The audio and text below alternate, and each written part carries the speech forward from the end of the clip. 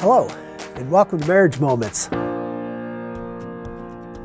Romans chapter 8, verse 1, it says, "Therefore, there is now no condemnation for those who are in Christ Jesus."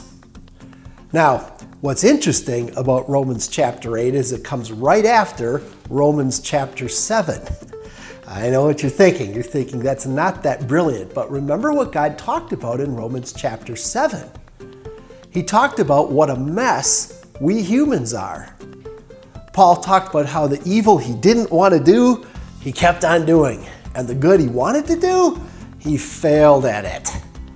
And so you'd kind of expect that Romans chapter 8 would start off by God pointing the accusing finger at us humans and saying, "You humans deserve to be sent to hell and to rot forever." But that's not what happens. Instead, in amazing grace, God says, "Therefore, there is now no condemnation for those who are in Christ Jesus."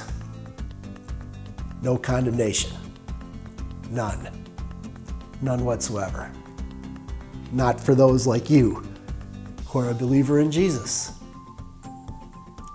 It's oh so easy for us spouses to point the accusing finger at each other, isn't it? "You did this, you said this, you always do this."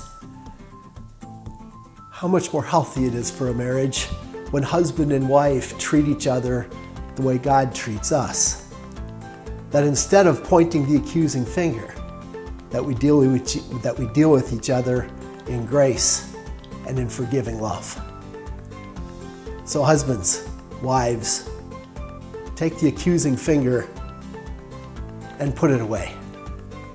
As you do, your marriage will be blessed. And that's a moment for your marriage.